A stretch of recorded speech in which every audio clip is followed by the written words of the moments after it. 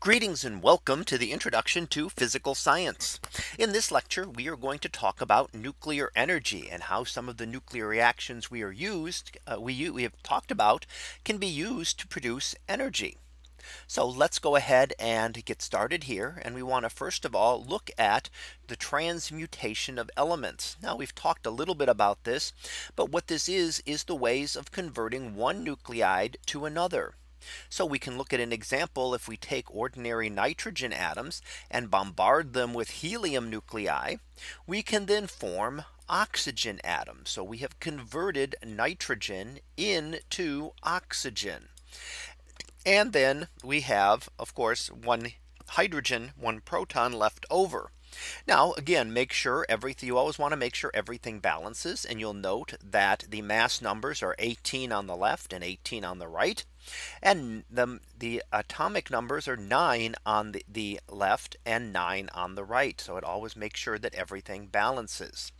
The thing is that these require very high energies. You can't just throw helium at them or mix helium and nitrogen as you can with a chemical reaction. So you can't just take a gas of helium and a gas nitrogen and mix those two together and expect oxygen to come out. You have to bombard them at extremely high velocities and with very high energies using things like particle accelerators. Now the next thing we want to look at are what we call the transuranium elements. Now we know that uranium with an atomic number of 92 is the heaviest element that occurs in nature. However, we can produce some of these artificially. We can produce heavier elements with a higher atomic numbers. So we can take things like uranium 238 and bombard it with neutrons. If we do that, we would add 1 to the mass number, making it uranium 239. However, uranium 239 is unstable and decays with a half-life of about 23.5 minutes. Doing that, it will give off here an electron. So an electron is then given off. And what we get is a new element with one more proton. It will actually form what we call neptunium. And then that decays with a half-life of 2.3 days. And that decays again through giving off an electron, meaning that it adds a proton to its nucleus and becomes plutonium. So by bombarding uranium, we can actually make plutonium over the course of a few days as the things begin to decay. So we will start off with a heavier isotope of uranium, and that will decay through electron emission and create elements with a even higher mass number than the ones we are used to in the periodic table. Now we've created a number of these, and here's a table from your textbook showing some of them with atomic numbers of 95 up through 107 and what kind of reactions. So you can see that different types of nuclei are used. You can use things like bombarding with neutrons, which are done in a few cases, but you can also use helium nuclei to create some of these here. And even heavier elements such as bombarding things with carbon or even with iron to create some of these higher atomic number elements. Now these are all unstable. We have not reached a level where any of these will be stable again. And they will all decay generally with very short half-lives. But we are able to create some of these heavier elements in the laboratory. So let's go ahead and look at nuclear fission here. And nuclear fission occurs when heavier elements decompose into more stable elements that have a lower mass. So this is something that is not normally a natural occurrence. And that does not mean that the elements do not decay by the ordinary alpha and beta decays that we've talked about previously.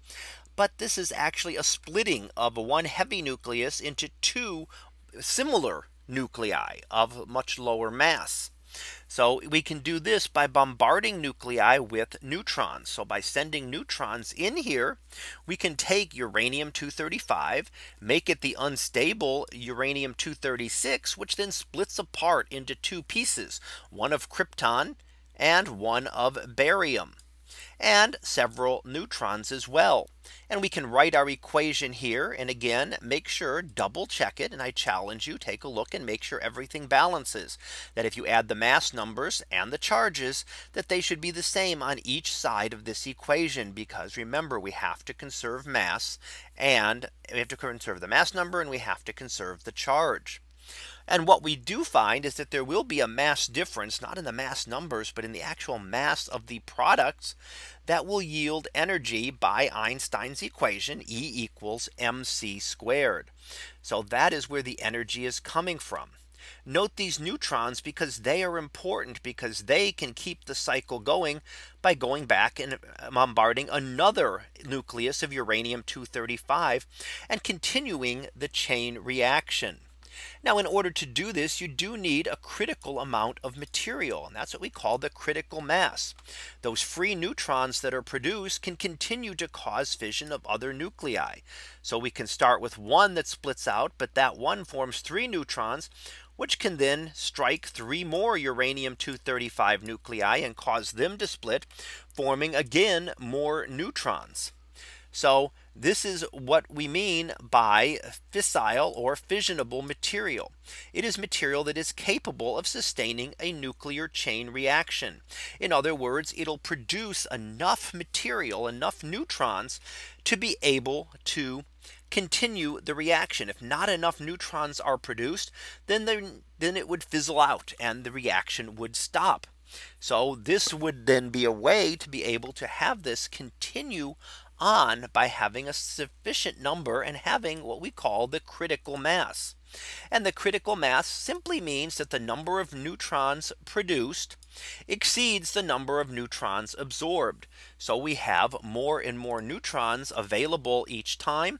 And once you have a critical amount of the material, that will happen.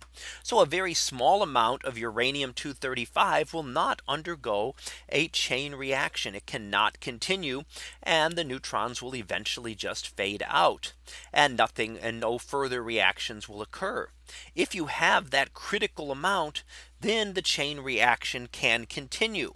And that's what we use in things like a fission reactor. In a fission reactor, we have control rods that are here in the black, and those will allow us to control the reaction to keep things here. So uranium-235 is used as a nuclear fuel, and it can be enriched to about 5%. This means you have enough uranium in the fuel rods here that you can produce energy. You can create a chain reaction. However, it is not what we would call supercritical, and that's what we would need in order for it to explode. So a nuclear reactor cannot explode like an atomic bomb.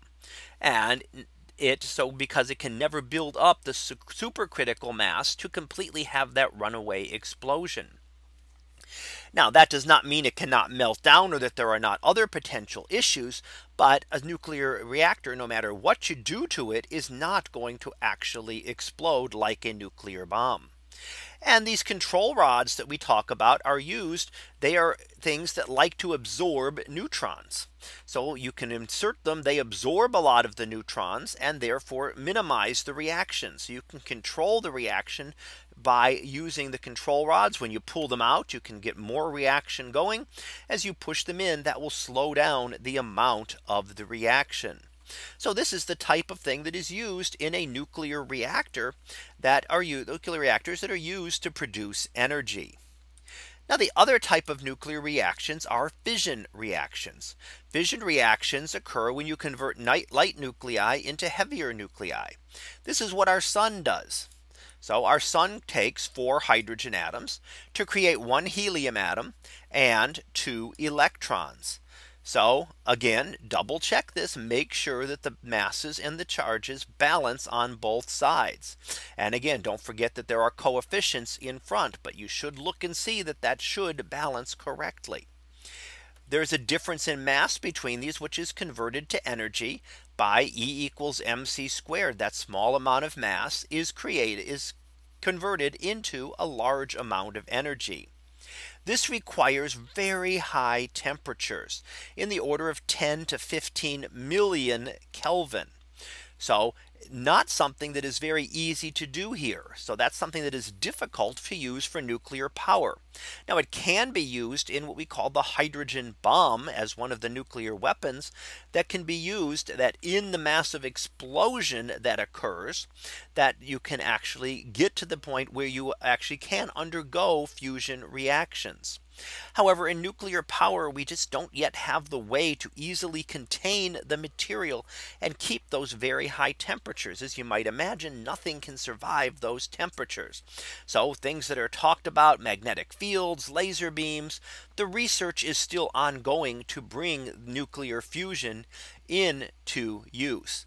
Now, one of the advantages of nuclear fusion is, of course, the waste products are less radioactive. You're producing helium out of it instead of radioactive isotopes that need to be stored away as nuclear waste. So there is an advantage to it there.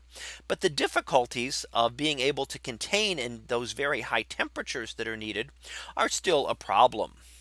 So let's go ahead and finish up here as we do with our summary. And what we look at is we talked about the transmutation of elements and how that can produce energy. And we can do that through either nuclear fission, which splits heavier elements into lighter ones, or nuclear fusion, which combines the lighter elements into heavier elements. Both of these are able to produce energy. So that concludes this lecture on nuclear energy. We'll be back again next time for another topic in physical science. So until then, have a great day, everyone, and I will see you in class.